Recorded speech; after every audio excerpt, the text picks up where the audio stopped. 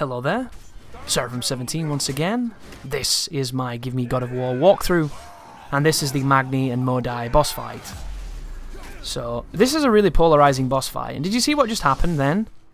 That is an example of the grace period you're given with hitboxes. On a previous video, when I dodged and got the slow motion from an ogre, I ended up taking a hit during it. Just then, I stood on his sword's hitbox in the early activation period, and I didn't get hit. However, I have been hit by doing exactly what you just witnessed, so there is definitely a sweet spot in that. Be very careful. But this boss fight has 3 checkpoints. Every time you take off 2 chunks of life, you're given a checkpoint, pretty much. The only reason you're ever going to remember this fight is because of the final phase and because of the gimmick that exists. Fundamentally, both of these enemies have really easy attacks to punish, to dodge, and to understand. Together, they can kind of match it up in unison and do some tricky stuff, but even then, you're not going to have too much trouble. This is not a difficult fight, at all. However, on that final phase, you have to kill them both at the same time, or they will regenerate and recover, and you'll have to continue fighting them. And that is where things get difficult, because on this difficulty, enemies take chip damage, so you have to hit them a lot. So not only do you have to hit them a whole bunch, but when one of them can go down and heal magically if you don't kill the other one in time, it means you have to have both of them at a very comparable level of HP to get the final part of the battle. And everything leading up to that point is pretty simple and pretty easy. And if it didn't exist as a mechanic, it wouldn't be a problem. But it does. And it's really tricky. And do you see Magni's bar draining right now? See how it's draining his stun meter as I'm beating up this other dude? That is your time limit. Your time limit is the time it takes a full stun bar to drain to 0 before the other guy will pick himself up and heal himself. If you can get the other guy down to the same HP threshold, you'll be okay. If you don't, you have to continue fighting and you elongate the battle. The principle of this fight is really simple, and then this is kind of just this weird cinematic moment that's kind of maybe emphasizing the Spartan phalanx and, you know, the bond between father and son, and I don't really know what this part is, but I think it's kind of stupid. However, you got to do it because you do it 3 times. And then thus begins the second phase.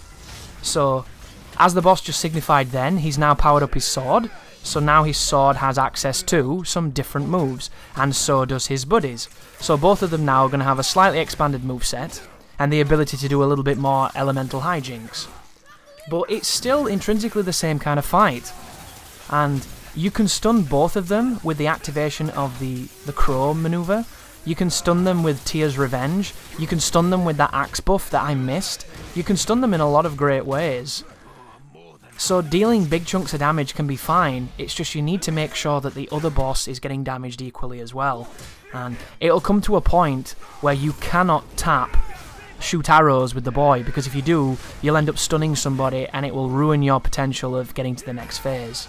So you really do need to moderate what you're doing, and you'll notice I dodged that guy, and instead of punishing him, I'm punishing his brother in the slow motion.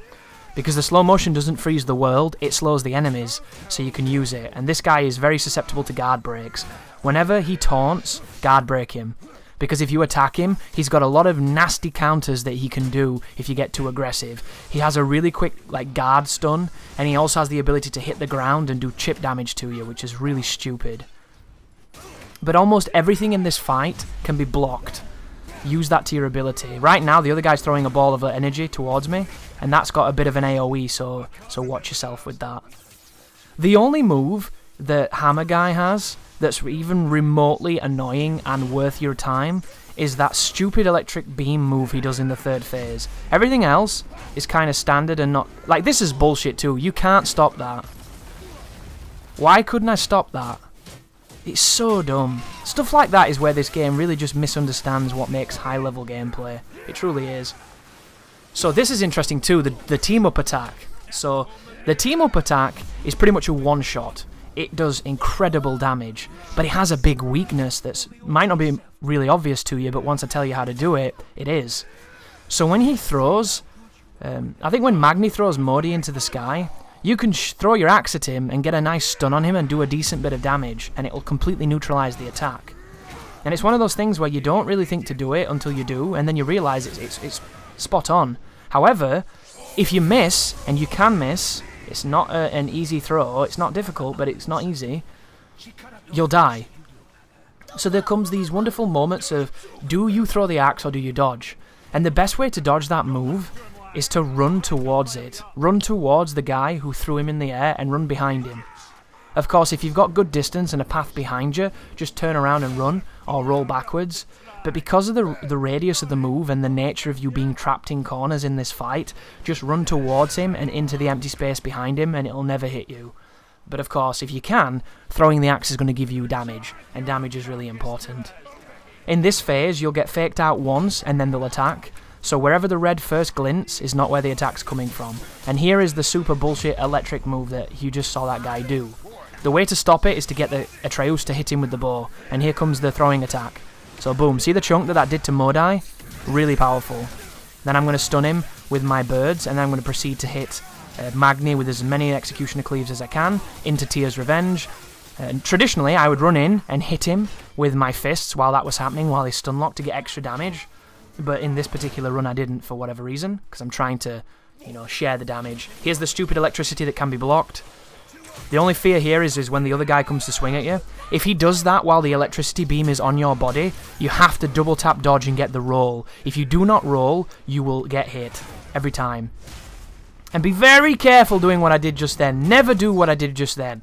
There's no way on this planet that I wanted that, but it's what I got. Never meet an attack with a guard break, because it just simply will trade more times than it will win. If you do win, you got lucky. The move that Magni did just then is a big circular AoE. It's really easy to dodge, it's really well telegraphed, it takes forever to do. If you get hit by it, it's your own fault. I don't know if there's a way to stop him from doing it or stun him when he's in it. Maybe try throwing the axe, but I think I've done it and it didn't do anything.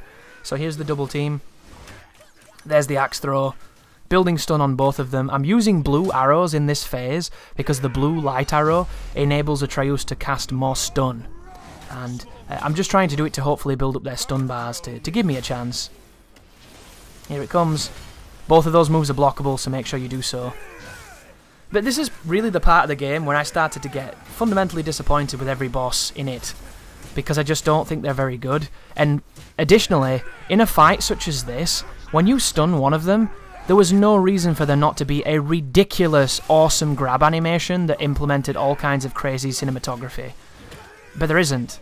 So instead, you stun them, they go down on their knees, you can't do anything to them, and then they get back up, like, healed. It's just lose-lose. And in a game that is legendary for its ridiculous, over-the-top, ultra-violent grabs, you would think they would be capable of better than fuck all, right?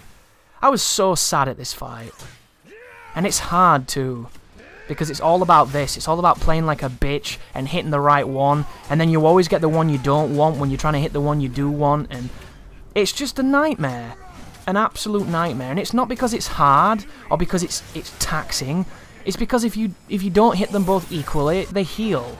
It's so fucking lazy, dude.